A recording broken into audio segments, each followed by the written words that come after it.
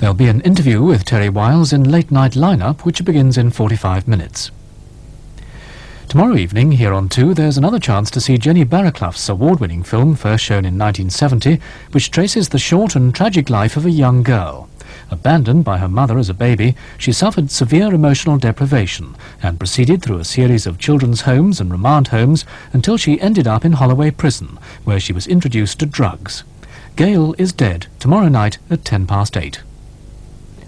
Now on BBC2, Newsnight. 8 days to go in the Knowsley North by-election. Newsnight's poll puts Labour way out in front.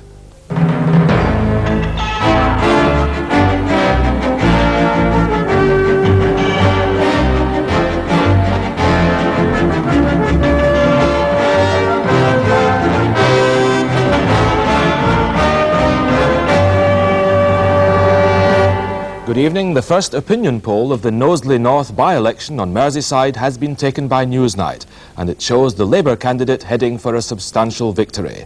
Vincent Hanna reports from Merseyside on a lively campaign fought against a backdrop of high unemployment and in-party fighting.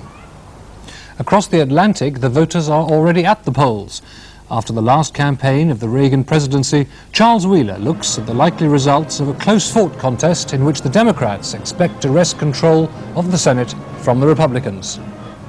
And in Hungary, 30 years ago today, the popular uprising that for a brief moment looked as if it might just succeed was crushed in a few hours by the weight of Soviet armor. And it happened just as Britain and France were preparing to launch their troops into Egypt. Dennis Healey recalls how he was in the spearhead of the Labour opposition's attack on Britain's role. All that later in the programme. With 8 days to go, the Labour Party is on course for a comfortable victory in the Knowsley North by-election on the 13th of November.